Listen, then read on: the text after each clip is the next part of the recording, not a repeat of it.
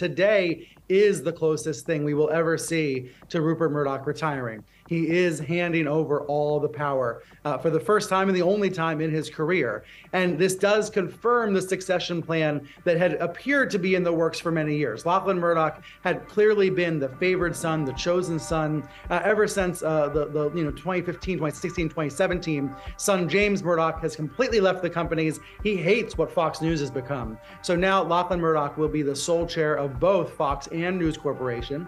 And of course, we should face the facts. This is happening as both companies are in a shrinking period. They are in a shrinking phase. They are trying to grow, but like many other media companies, they are facing headwinds involving streaming, involving digital subscriptions, involving the death of newspapers. So I suppose, to be frank, these jobs are not as fun as they were when Rupert Murdoch was the swashbuckling media mogul of decades past.